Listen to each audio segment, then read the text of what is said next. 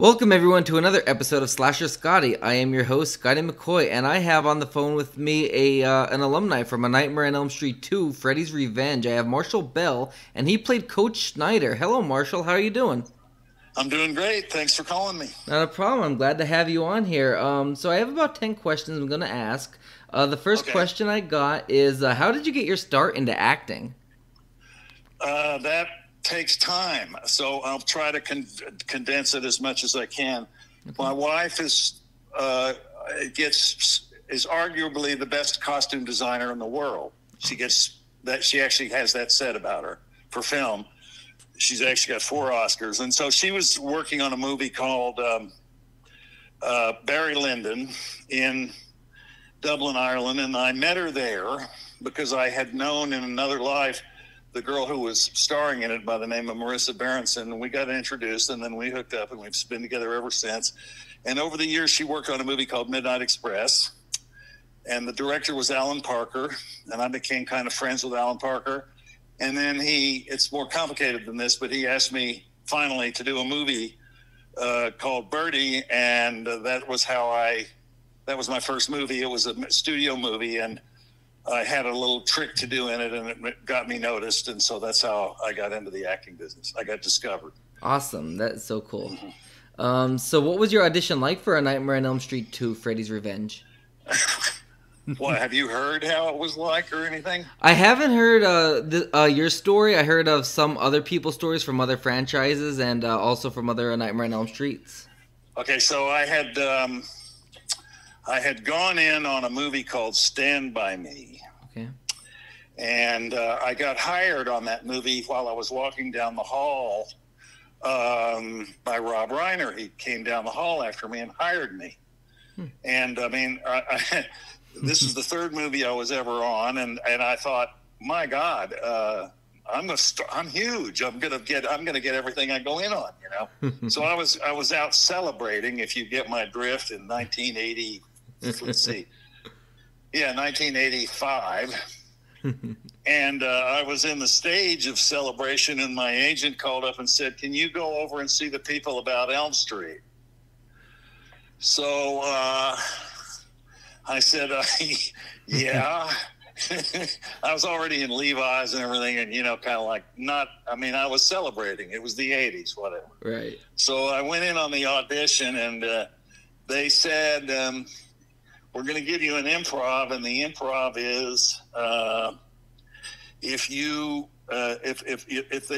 the coach and you're an ex-Marine and they're spreading rumors around the high school that you're gay, how do you respond to that? And so I went haywire in the interview and drunkenly acted the whole thing out. They went, whoa, whoa, whoa. And then they hired me. That is awesome. Well, it's funny you mentioned that because that's similar to my next question. Because the big thing about A Nightmare on Elm Street 2, Freddy's Revenge, was the whole homoerotic theme to it. So when you were filming the movie, did you notice the homoerotic themes in it? This is my favorite question to answer. The truth of the matter is, this movie was made by very sort of straight people, okay? like Bob Shea, who made a movie called Reefer Madness earlier than that, should know that the way the thing was written and the theme, and nobody had a clue, right? So I had a clue, you know, right. and my friend Robert Russler had a clue, and so we would go, dude, you do dig what's going on here, right? And he goes, well, dude, you know, and then I went back to my room and misbehaved in there. But anyway, I'm sober now, by the way. But anyway, yeah,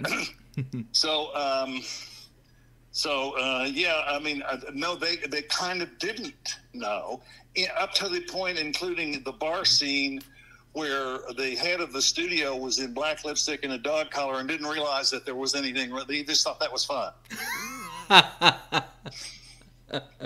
It's funny because I interviewed Robert Russler about maybe a year and a half ago or so, and he was talking about how he was dumbfounded that none of these people knew, based on every single thing that's going on in this movie, that this movie's homoerotic. Yeah. Well, he and I knew, and he and I we're good friends to this day. Awesome. So we knew. Yeah. Do you have anything you'd like to promote to our listeners? I mean, I want them all to be kind to each other during these rough times. Right. And maybe get to one of the online things and look up the Elm Street stuff. And they can know that Heather, who did Dream Warriors and Nightmare on Elm Street Part 1, got me to sit in on the read-through of, and I think that's on somewhere, at the Whiskey A Go-Go. We did a read-through of Dream Warriors. It was very successful, actually. We raised money for an orphanage. And John Saxon's not well, so I replaced him in Nightmare Part 3. So I'm totally Nightmare on Elm Street familyed out here. Nice. That's awesome. You know? Awesome. And just, I recommend, I don't know what to say. I think it's none of our business that people are telling us to wear masks and stay 6 feet apart from each other. So do it. Exactly. Now, are you doing any other movies at all? Well, I did one for, I'm the only living actor that has worked for all people named Coppola. I worked for Eleanor Coppola, Francis Coppola, Roman Coppola, the granddaughter Gia Coppola, and Sofia Coppola.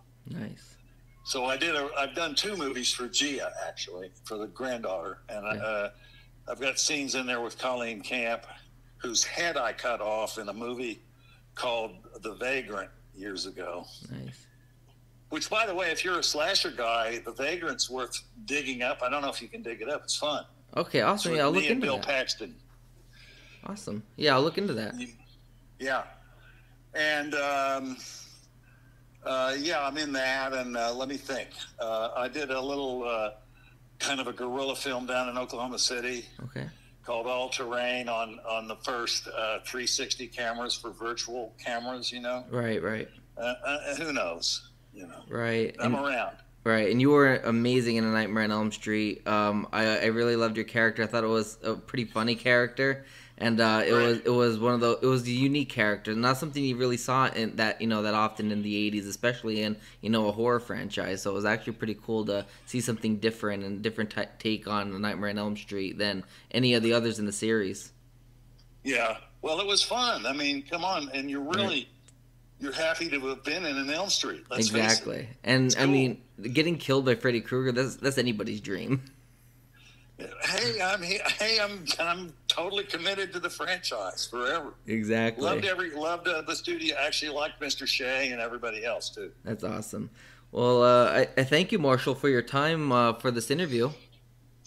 Okay, well, anytime, and thank you for calling me. No problem. Not a lot going on right now.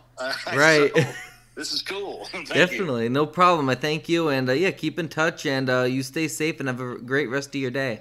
Hope I wasn't too loud. Sometimes I speak too loud. Nope. But that's okay. You can fix that, right? Yes, that's why I recorded before we go live. Okay. Thank you so much. Man. Yep, bye. Thanks, bye. Yep.